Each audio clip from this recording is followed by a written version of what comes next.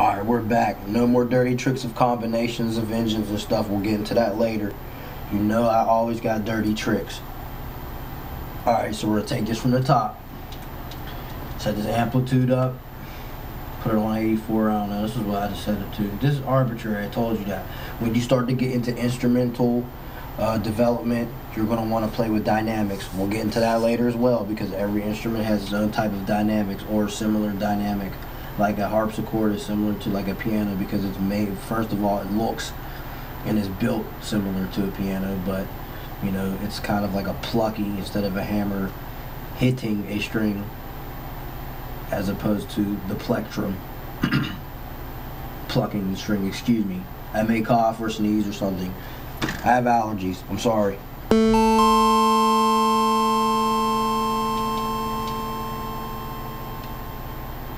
Alright, let's do a little particle collision.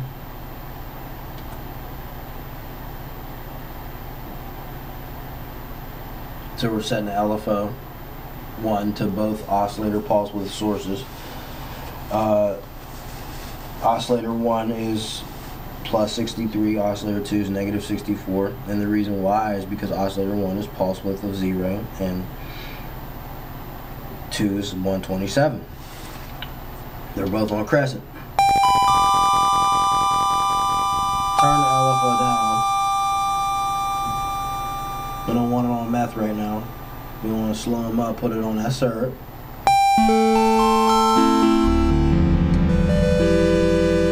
this sounds kind of full.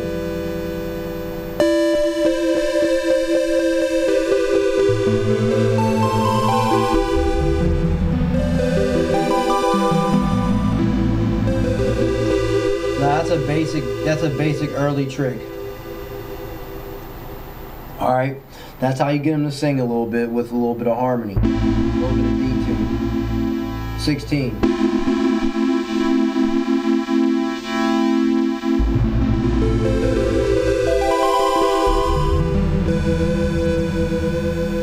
Now, go to filter 1, set up the key. Make sure it's on bypass though. Make sure both filters are on bypass for this mode.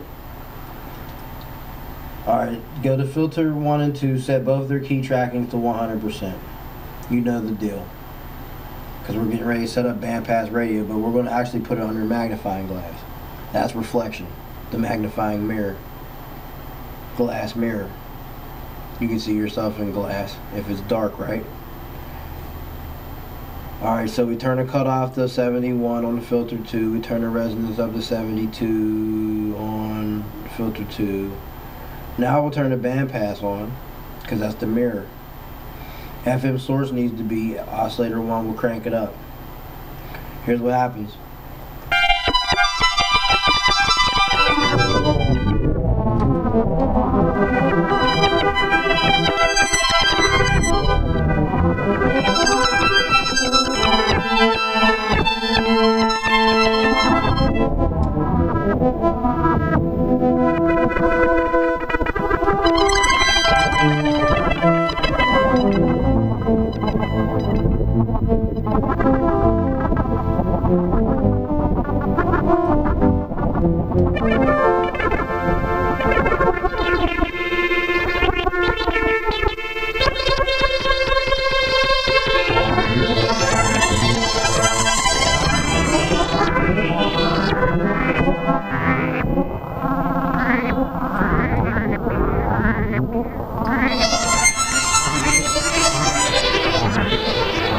Turn it down to antimatter.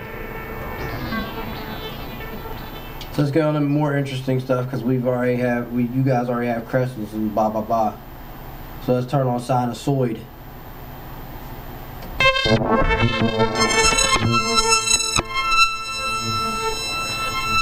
Now turn envelope amount to 63 on filter 1. And we want the filter envelope to on shutdown, so poor man's drive, and the FM source to be something. So whatever, what have you. LFO 1 for me. Turn the cutoff down to like 59. Right? Set that reso up to 113, so it's oscillating itself. Like every cell in your body resonates and oscillates and spins a certain amount of hertz frequency. This is what happens.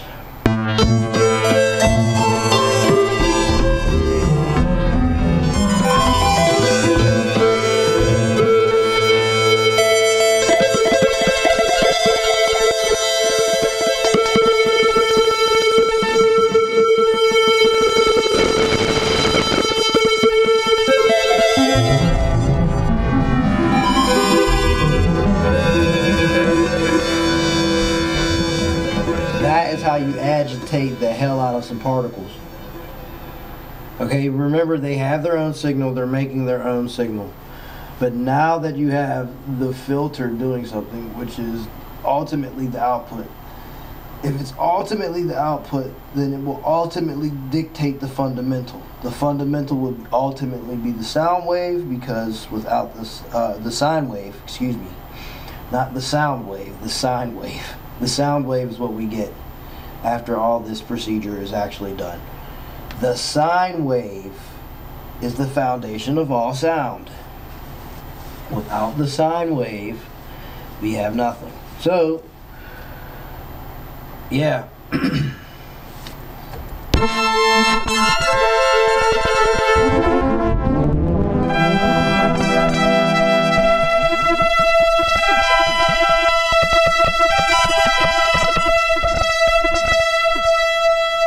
Now, because LFO has 0% key tracking, it is acting like an envelope. So we are playing this in envelope mode.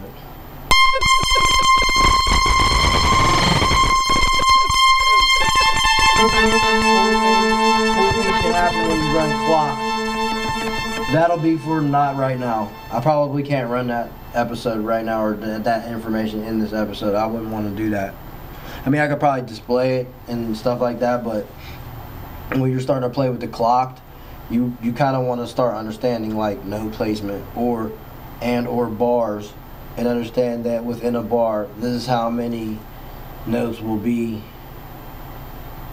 You know what I mean? Like, well, I mean, I swear music is like a lot of math and a lot of explaining and this, that, and the other. Like, I don't want to do this right now. I'm sorry.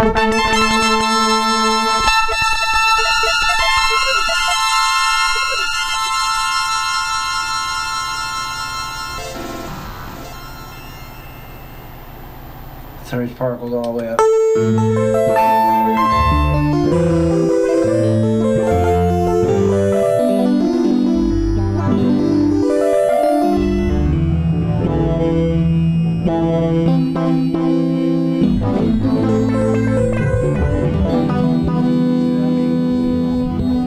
See how it goes?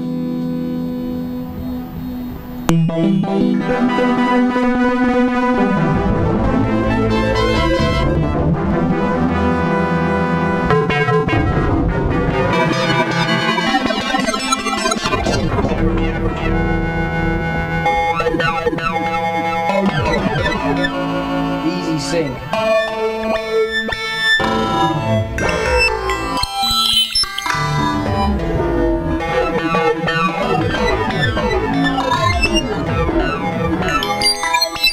Easy sync-ish. It's like a sync-ish type of noise. And you get that easy with guillotine because it's already at a slope, slippy sloper, right?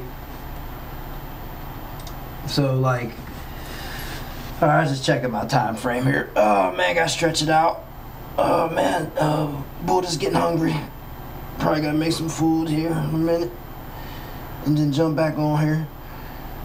Take a little break. Oh man, excuse me, I had to stretch it out real quick. Alright, so yeah, you get the little slippy slope on the guillotine. Now let's turn it up on bricks. Oops, I went to the choir. Oh, there we go. Here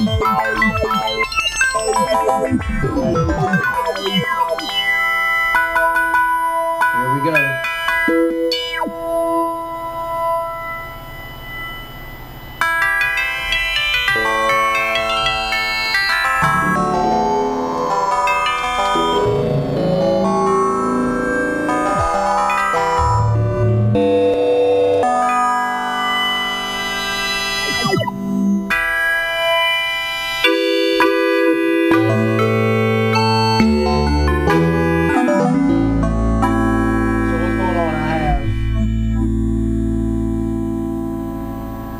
6 sinusoid, and I have 192 Brix particles.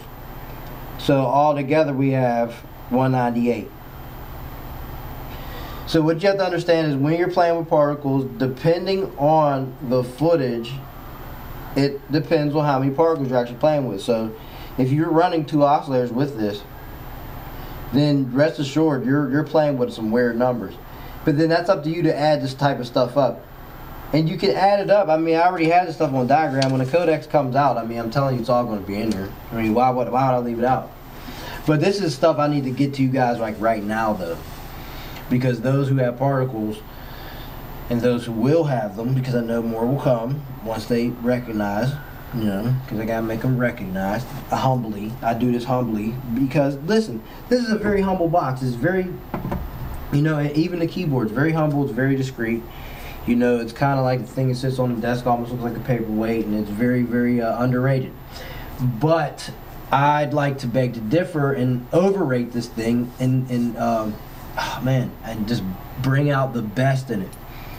You know, just like we all should try to bring out the best in ourselves. You know, always strive to become better. Always strive to learn. Yeah, that's my thing. That's why I'm really the master of the master student. I'm always studying, and then I share my notes with you. This is how I do it. So 198.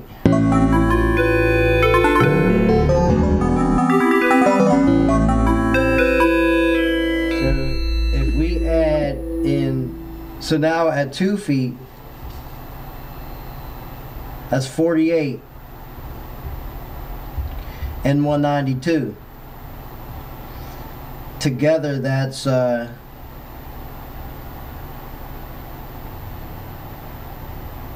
up. Wait, am I right? Hold up. Wait, it said that's on 2 foot and it's half a foot. Yeah.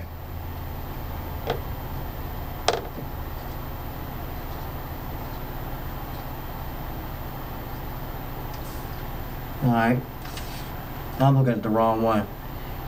240, man. Alright, goddamn.